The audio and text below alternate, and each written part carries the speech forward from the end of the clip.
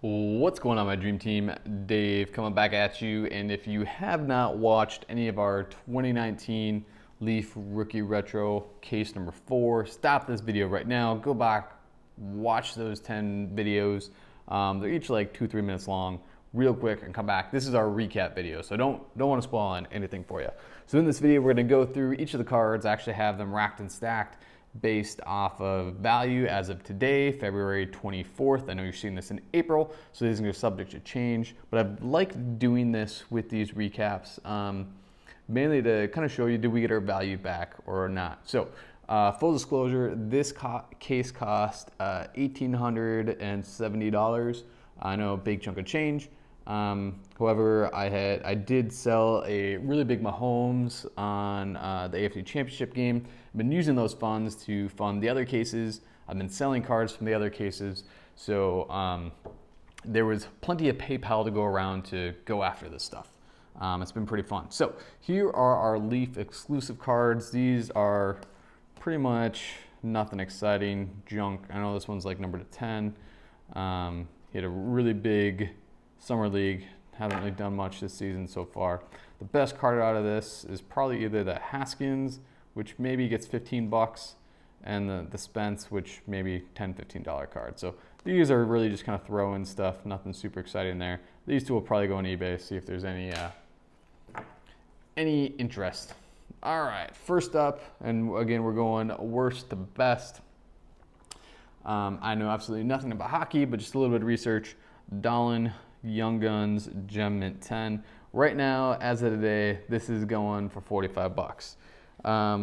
So when you consider that we paid on average $187 a box, big loss there, right? Now, what I have not done is I have not looked to do any research on him yet, see if he's injured, out for the year, you know, or just not playing well. But I know he is a defenseman, and they always don't sell as well as some of the sexier positions. So 45 bucks, and who knows what we'll end up doing with that one, if that's to sit on it or if it's just sell and cut our losses. Next up, we have Aaron Rodgers from 2005 Topps Turkey Red. When we revealed this, seeing that border, I was kind of hoping it was 2001 Topps Breeze, but it's an Aaron Rodgers. This card right now is doing on average, and the prices are kind of all over the place a little bit, but on average 70 bucks. So again, kind of took a loss, but we're going to take a loss on these first handful of cards here for sure. But it is also the off season. They didn't make the playoffs. So this may be one that we sit on. I guess they made playoffs. They didn't make the Super Bowl. Maybe this is one that we sit on till next fall when there's a bit more hype. I've got a bunch of his graded stuff that I'm sitting on. So I would probably rather wait to the fall and see if he starts hot, sell it for 150, than sell it now for 70. So this one will just go hang out. It's not going onto the eBay store or Instagram store, which, by the way, if you guys ever want to check out my eBay, anything like that, Dave's Cards 32. Always willing to do something better than what eBay states, especially since you have to pay taxes on eBay purchases. So if a card's listed on there for 100 bucks, you know, depending on your state, you're paying $105, $110 total. Generally, I'll do something slightly less than eBay, and that saves you on taxes, the total dollars you got to pay. Next up, we got the 81 Topps Montana. Now, with a lot of these vintage cards,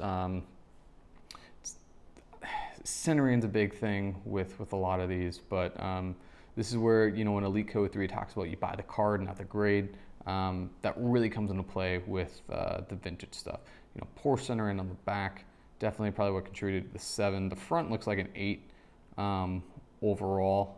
Again, a little thin, but I think it definitely looks thinner on the back. So this one right now, based off the centering and the condition, I'd call it like a $75 card. Really not a ton of value to go up unless somebody values it as something higher. So this will be one that goes on the eBay page right away. And frankly, it's probably sold by the time this video comes out. And that's kind of the thing with some of these cards. Some of them are sit, some of them are just sell right now. All right, next up, we got 68 Topps Johnny Bench rookie. And this is one that it's kind of all over the place. And a lot of it depends on the centering. And again, what somebody values on it. One of the nice things is that it does have the new lighthouse. So it's not an older car that you have to worry about some of the trim gate stuff, because this was graded within the last year or so.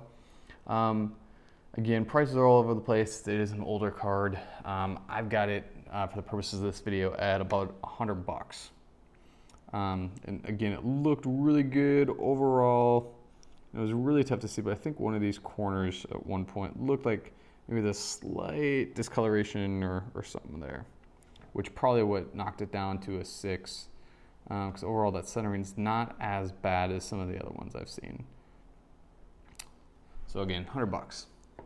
Next up, Bryce Harper, 2010 Bowman. This case is all beat to crap. It kind of sucks because I don't really have a need to send things in because I don't grade with Beckett, but I might have to consider to get this case. I mean, it's got a big old scratch there on it too. I do have a couple other Beckett cards that I've picked up over the years that need to go in, so maybe I'll just send them all in for a recase. But this right now, based off the subs, it's not a true gem mint, going for about $100. This will be one that I'll probably list in the store for just something high, like $199 or best offer, in case he starts off really hot, and see if I get some offers in like the $150 range or something. Someone trying to jump on things. Not autographed. This would have been a monster if it was autographed.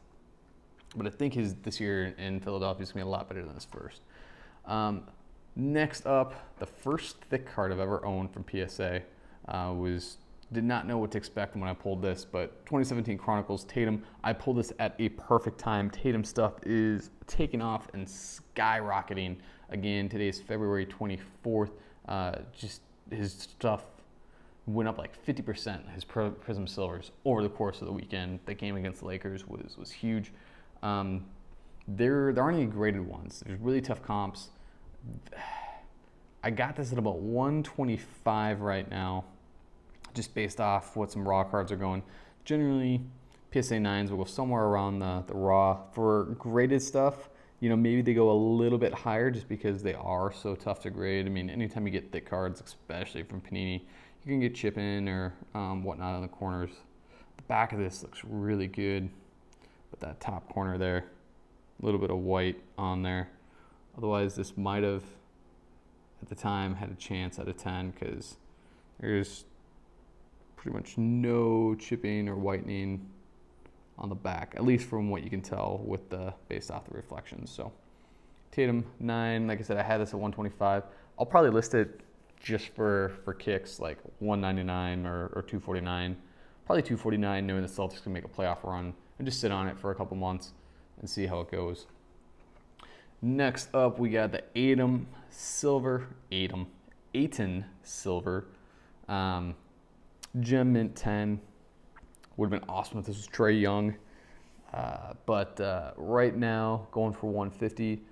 Similar to my Jaren Jackson Jr. I got from last case, I'll probably list this for 249 or best offer in hopes that he gets really hot, his stuff starts shooting up, and get something other than current market, because I'm fine with sitting on the stuff for a few weeks, a couple of months, but probably want to sell this one before the end of the season. Given what I spent on the case, I don't want to sit on all of these super long.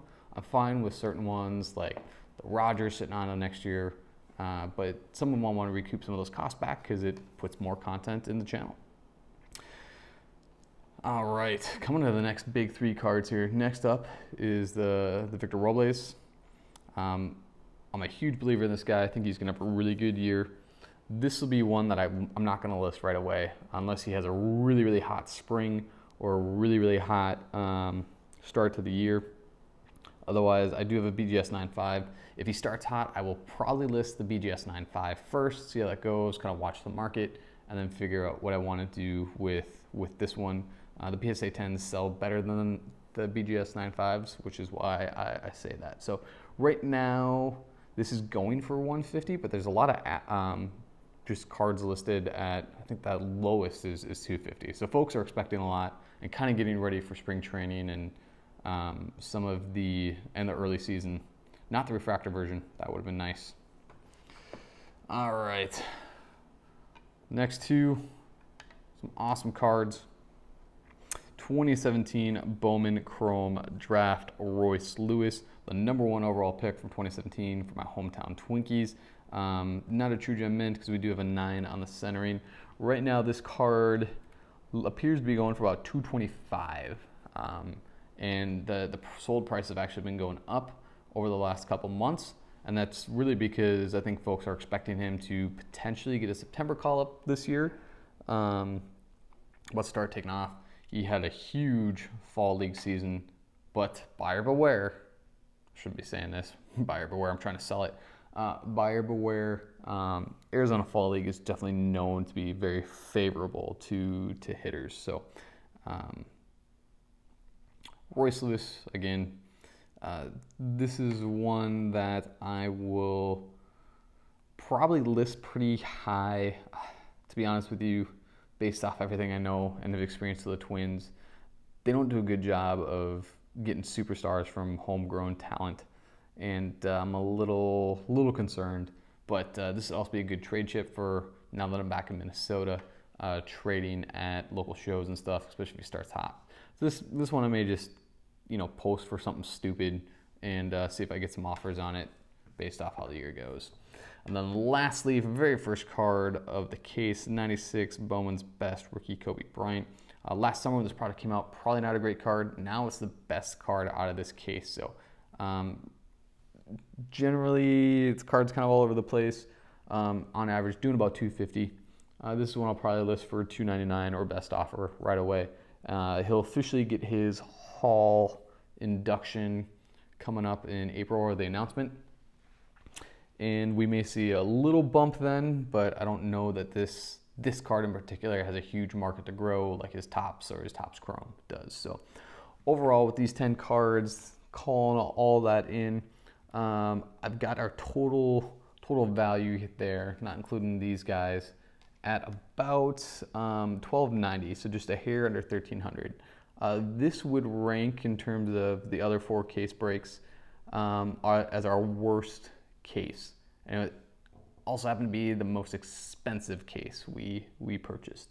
Our second worst case was case number 2, but coming in at $1,310.